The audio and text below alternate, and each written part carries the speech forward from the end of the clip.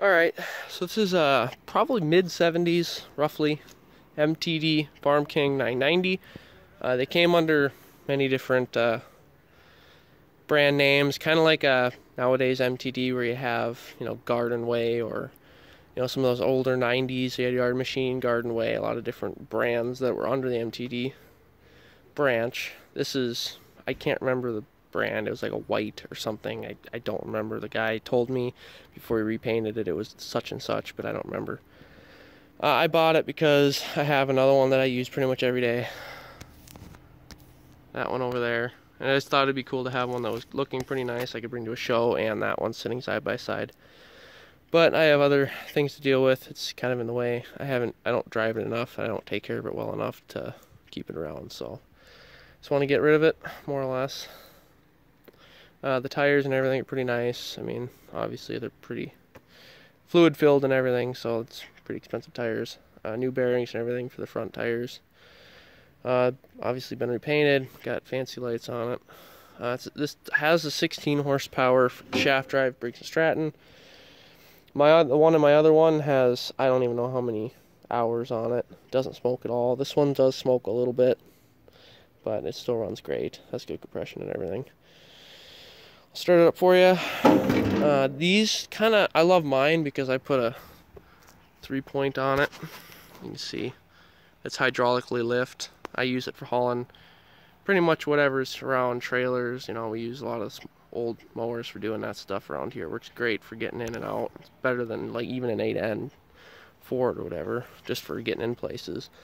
These still, I've hauled, I don't know, about 5,000, 6,000 pounds with my other one, with that little hitch, and it works fine just for moving around the yard. Obviously hills and everything is hard because there's really not enough traction, but these do have a very, very strong hydrostatic. They are hydraulically actuated for lift. You have decks and blades. This mower only has the blade. Yeah, you got the up and down right here. That's the hydraulic valve for it. And it's a cool little tractor. It's got high and low rear axle, which is pretty darn handy, just for, there are any really low geared and high. They go probably half the speed as that 149 does.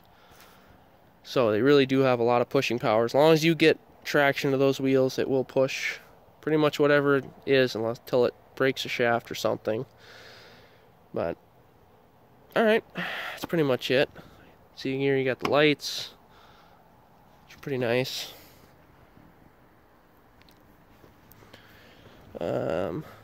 This is the start button, turns over the motor.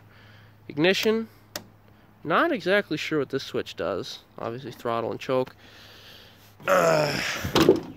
This one would originally be for the drive or snowblower or tiller, whatever you're using. These came with all kinds of different attachments back in the day. Let's start it up, I guess. It should.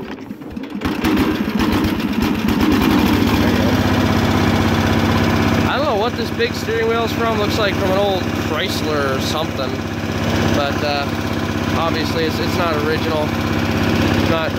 Mine actually, I don't think has this that much of a taper on mine. But anyway, yeah, if I use this lever, you can see the thing goes down, back up. It's kind of slow, but I just had the cylinder off, so I'd be why there's a little air in there. This one steers nice and easy. Gears and everything are pretty nice. The guy had this thing completely stripped apart and painted it. It was a pretty big job he undertook, but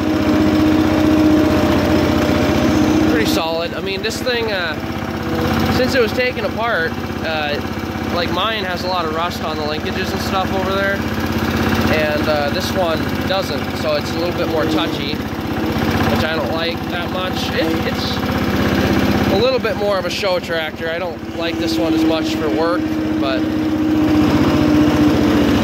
I can see if you put some shocks in there, it'd probably help a lot with that.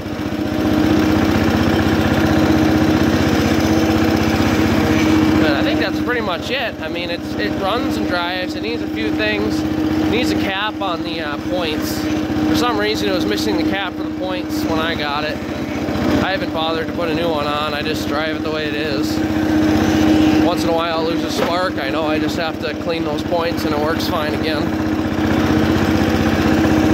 Yeah, I mean, that's, if you have any questions, you can leave in the comments. I know quite a bit about these because I've been using mine for the last 3-4 years, but yeah, like I said, leave in the comments. Otherwise, have a good day.